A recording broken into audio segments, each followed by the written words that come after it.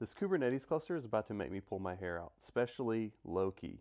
I've been fiddling with Loki for the last 2 hours trying to figure out why the stupid sidecar would not load. I figured out that the sidecar pod was in a crash state. It had over 2,000 crashes, so it had just been crashing for weeks now. I don't know. I didn't bother to look into how long ago it started crashing. After checking the logs, I figured out that the sidecar was trying to write to a temp directory, but it did not have access to a temp directory. So the Python that was running in the pod was just like trying to assign a temp directory to this temp dir variable, and it couldn't do it. In my Helm release file, there was no temp directory exposed. So then I go look at the Helm chart and the values, and I realize that you can't expose a temp directory to the sidecar. I learned about post-rendering, which allows you to modify your YAML files before they get applied to the cluster.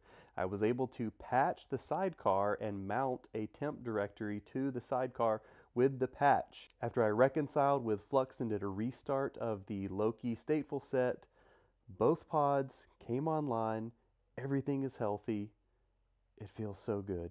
I wanted to use the Loki rules sidecar because that's what allows you to set rules to send to something like Alert Manager. Say if some of your log files, you have a bunch of error messages within a short period of time, you can have a rule set that will alert you when that happens.